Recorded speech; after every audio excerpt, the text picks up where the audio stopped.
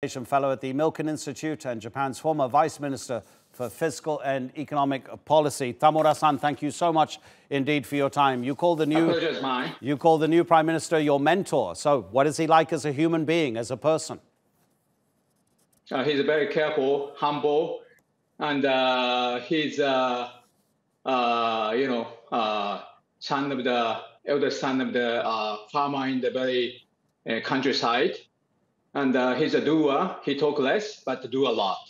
And he's been taking care of the internal affairs of most like a prime minister. So people call him like a shadow prime minister. So Prime Minister Abe hopped around the world, visiting 80 countries in his almost 80-year term. Thanks to Suga-san, is taking care of almost all internal affairs.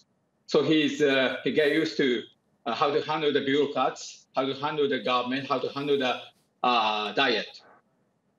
Is he politically ambitious, or has this happened by accident? Do you feel that he possibly may have always wanted to be Prime Minister of Japan, or it's just the circumstances that have produced this moment for him?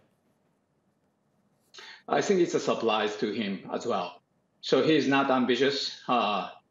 That's why Prime Minister Abe trusts him and giving him a position of the Chief Cabinet Secretary, not changing him for last 8 years, and delegate almost all internal affairs to him.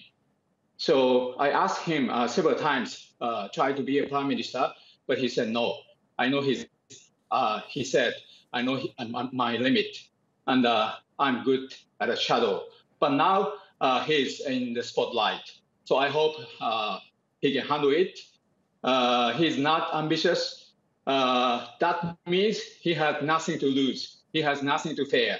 So he can do whatever he wants. What he wants is, revitalizing the local economy by reforming Japanese government and corporate cultures, improving SMEs' productivity by digitizing whole business process. So that's why he's ambitious to set up a new agency called Promotion of Digitizing Agency. So he's all about trying to help rescue Japanese economy, especially countryside economy, revitalizing. So will that be a slightly new direction? Because taking over from the man who became the longest-serving prime minister your country has ever known, does that mean that he will have the same inner circle of people, or will he bring in a new team of advisors to take the country in a slightly different direction to Shinzo Abe? So, yeah, Prime Minister Abe is not dead, and he's still alive, and he's the best friend to Suga-san. So, new Prime Minister Suga-san can use Prime Minister Abe's legacy and himself. I'm pretty sure that Prime Minister Abe will help him diplomacy. And Prime Minister Abe's legacy is very big. So I think he can be a good friend with Putin, with Xi Jinping, and President Trump, if he can survive in the November election. What do you think of Yoshihide Suga's age? Obviously, experience is important if you're leading a country, but does a 71-year-old know what the younger generation wants? What is the connection between the younger generation and a man like your new prime minister? So he likes young people. He likes to promote young people to climb the ladder of the political steps.